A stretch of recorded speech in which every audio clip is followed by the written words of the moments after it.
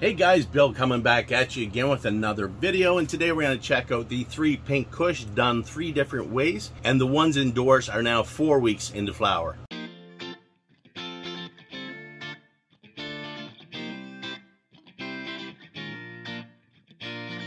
Alright, so first off, let's go take a look outside while it's still nice out, and we'll check out the one out there. Alright, so we have the Pink Kush outdoors. Doing really good. You can see it's grown quite a lot this week. We've had lots of sun and also some rain mixed in, so it's had pretty good growing conditions this week, and sure enough, she did grow quite a bit. She's definitely widened out, and she's also gotten probably close to a foot taller, so really nice. Now let's check it out here. It looks really healthy. Not seeing any type of pests, but I'm still getting the dead flies under the leaf. So we have a few of them here. I took off a bunch last week. There's a couple of them on there. And so last week I showed it, and one of my viewers, he put down this name. So I looked it up, and it sounds just like what it is. It's a type of fungus called Endomorphia muscae. I don't know if I pronounced that right. It's one of those like Latin type words. Anyway, it's also known as the fly killer and the zombie fungus, and it's really interesting. I read a bunch about it, and I guess what happens is these flies come in contact with a type of fungus, and it penetrates the fly's body and starts taking over, and somehow takes over a part of their brain, which kind of makes them become erratic. Then they find a place to land, and they tend to crawl upwards, which is why most of these flies, they tend to be on the very tips of the leaves on these, and then they cause the fly to secrete this sticky substance, which sticks them to the leaf itself. And then they open their wings, and they die. And what happens is the fungus will start to create spores on the outside of the fly's bodies, which kind of launch off into space and try to land on another fly, and the same thing happens, and that's how they reproduce.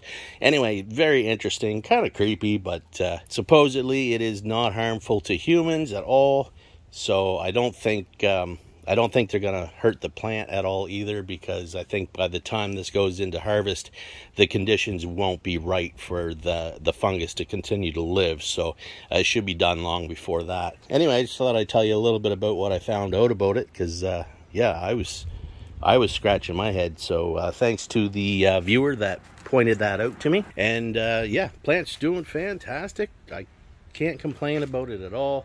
Now last week we did a lollipop down on the bottom, brought it up almost about a foot. Now I'm going to put in a picture here of the freak show last year, right around this time. I think it's a week ahead of this one, actually. I couldn't find any actual photos in my album, so I had to take a screenshot from one of the videos. And this is what the freak show looked like. It's definitely taller, but it's also a foot off the ground in a pot, so we have to take that into consideration. And not near as wide and full and bushy as this one. Yeah, I think this is going to be huge. And I don't think little Max there, I don't think Max is bothering the plant at all anymore. Are you, Max? Huh? You leaving Daddy's plant alone? Yeah. She's going to go behind the shed where it's a little bit cooler back there in the shade. So I think I will probably bring my scrog net out, and I'll set it up here on this on the frame that I have set up here, just to have it ready, and we'll start scrogging her out here in another week or two. There's a look at the outside Pink Kush. So let's go back inside. Alright, so here we have in the 3x3 tent from Mars Hydro, under the Mars Hydro FCE 3000, we have another one of the Pink Kush. Now this one is more sativa dominant than the other two, and really doing quite well. 4 weeks into flower now, and I did clean off underneath a little bit. We had lollipopped a few weeks back, up to right about where that bar is hitting, and then I just cleaned up above that a few days ago, just to clean it out a little bit more, take out any really tiny bud sites, and there was a lot of those, and a lot of a lot of wilty leaves, which this plant has been known for since it was germinated. But it's doing much better since I flipped to flower. A lot of the leaves are nice and healthy, but it still has some sort of issue with just a little bit of curl in the leaves, and the branches are still fairly weak. So that's why I put it in this web grow unit, which has spaces to feed each one of the buds through. That will help it out once these buds get a little bit of weight, and where the branches are a little bit thinner, a little weaker, that should help keep everything in place. So but overall, I think she's doing really good. As I've said in every video since I started with this girl, I was going to throw this out when it was first germinated because it just looked so sickly. And then once I realized the different characteristics of the leaves, leaning more towards the sativa looking side of the hybrid, I really did want to grow it out just to see. And it's really doing quite well. You can see it's stacked up really nice. And we got lots and lots of buds here. Tons of buds. So yeah, I'm super impressed with this one, and really glad I didn't throw it out. And of course, this one as well as the one in the big tent are being fed Green Planet, a 3-part nutrient series, using the recommended dosage on the bottle for bloom. And I'm feeding to run off one day, and then I'm feeding with just pH tap water the next day without runoff. I find that's been working really well. And yeah, super impressed with it so far. Now, it is really muggy and hot here. Most days lately in the last week, it's been up to close to 30 degrees, over 30 degrees outdoors some days. But I've been with 2 air conditioners going. I've been able to keep it below 30 in here, and the big tent gets pretty close to 30. I wish it was just a little bit cooler than that, because I do have these plants in my living area. I don't have a special room or anything. This is just off of my front door is right here, and my living room is right here. So I find the best way to regulate the temperatures in here is just to regulate them in the house. So there is number 2 for the Pink Kush, the sativa dominant one. So let's go over to the 8x8 and we'll check on the third one in there. And last but not least, we have the Pink Kush in the 8x8. And it is running under the Mars Hydro Smart FC6500, which is controlled with my app on my phone, and it works amazing. We also have some side light here. We have the Mars Hydro FCE4800, which we have down on the side of the plant, just to give it a little extra light penetration on the sides. And where we have this on a turntable, we can turn that around and get the other side. So I do come in, turn this multiple times a day, and I think it really is helping a lot. Down on the sides of these buds here, which would normally not get much light, and also on the sides of these taller buds here, which are usually shaded by the fan leaves on top. Now they're able to get direct light directly from the side. Now, I can't say for sure how much better it is to have the side light as opposed to not having the side light, but I do think it is helping. Now we can see here, being 4 weeks into flower, we can see the buds are starting to bulk up a little bit, stacked so nice, just like the one in the 3x3. And we're also getting, if we zoom in here, we're also getting lots of trichome production going on. So really like that. I think we're going to get some decent buds out of here. So the plan was last week to clean this out. Obviously, it didn't get cleaned out. It still needs a clean out. The reason I didn't do that was because I oversprayed with some miticide fungicide as prevention. I mixed it a little bit too strong, and we did end up getting some burn and a little bit of curl on some of the top leaves here. So I wanted to give it another week to just recover from that before I cleaned it out. Plan B was to clean it out this week. Well, unfortunately, we had another issue pop up. Now, anybody that remembers a few months ago when I had the AK-47s, I had a problem with mites, 2-spotted spider mites. I sprayed the heck out of those with Dr. Zymes, and even though that kind of kept them at bay a little bit, it didn't totally fix the problem. But after I harvested, they were also in a different tent. After I harvested them, I cleaned out that tent, used a UVC light, wiped everything down, and I haven't been in that tent since. That was a couple of months ago. And now I thought I had them gone at that point. Now, there's no sign of mites in the 3x3 tent, and there was no mite activity on this plant, all through veg, even into flower. Well, even though I had sprayed as a preventative measure after last week's video, I looked, and sure enough, I seen the signature marks of spider mites. Let's see if I can find some here. Now, there's not a lot, not a ton, but there is some right here.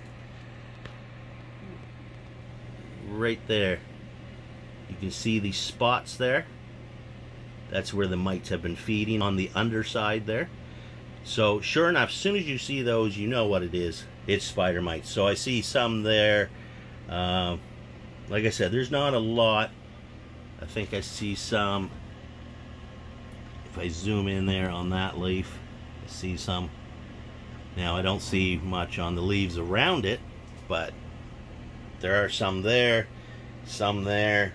and I'm sure there's more throughout the plant. So I've decided that's it. I got to get rid of these things. I'm not going to spray anymore. I don't like to spray in flower anyway. So what I did was I contacted, there's a company out west, Vancouver, I believe, in Canada here, that's called the Bug Lady. So I contacted them, said this is my problem. I need to get rid of these once and for all. So once I told her the situation and told her what I had sprayed and when I had sprayed it and when would be a safe time to introduce some predator mites.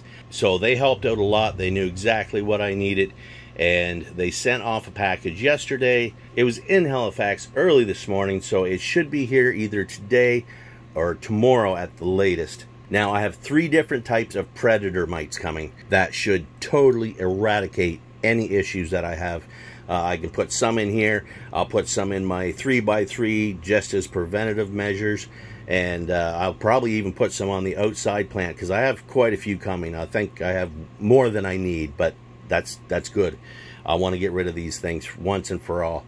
So what I'm going to do, guys, is I was going to do a major cleanup today, but I think I am going to wait. Like I said, the predator mites should be in today or tomorrow at the latest.